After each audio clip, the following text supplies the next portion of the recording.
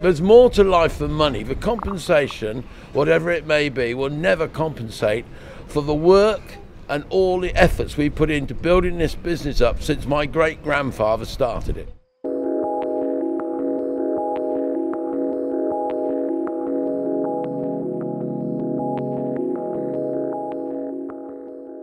Well, I've lived here since 1976.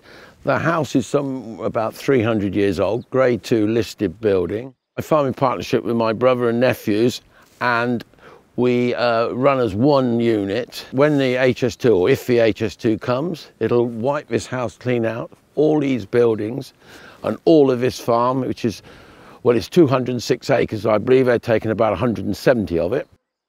Soil placement is going to cover the whole of what you can see over there. All the house, all the buildings. We house about 200 cattle here, the followers from the dairy herd. This will all be 2 million cubic metres of tunnel borings from out of London. There's 2 more generations after me already very keen on farming. And it seems a shame that this will all probably just disappear, and it'll be very difficult for them to make the living we've built up in this business to continue.